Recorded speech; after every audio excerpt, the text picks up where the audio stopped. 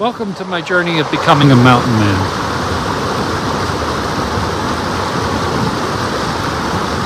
On this journey, reenacting and living history.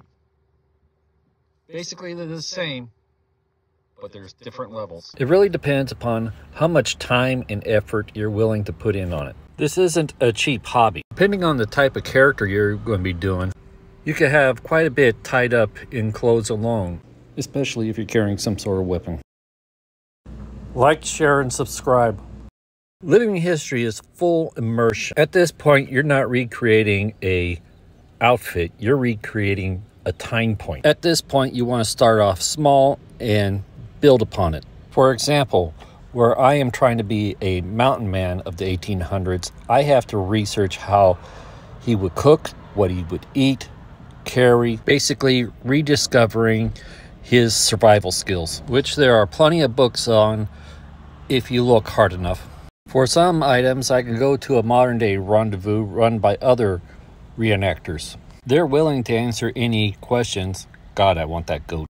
I'm not doing this to prepare for an event. I'm doing this type of training to be able to survive out there in the wilderness. It's not like I can order Uber Eats out here. In the 1800s, they had no refrigeration for food. This is one of my goals, being able to preserve food for long periods of time. Like that of salt curing, smoking, or rendered fat.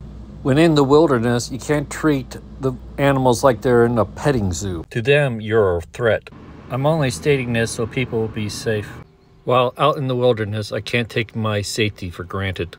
Using knowledge and common sense will help keep you safe. If you're interested in doing reenactments, like World War, colonial, Old Western, 18th century, there are sites like Crazy Crow, Townsend and Son, Hessian Antiques, At the Front. Those sites, and there are others. Some people do this as a family activity, or they are just interested in history, or they might be interested in an ancestor of theirs in the past. Whatever the reason, check it out. Have fun. Thanks for watching.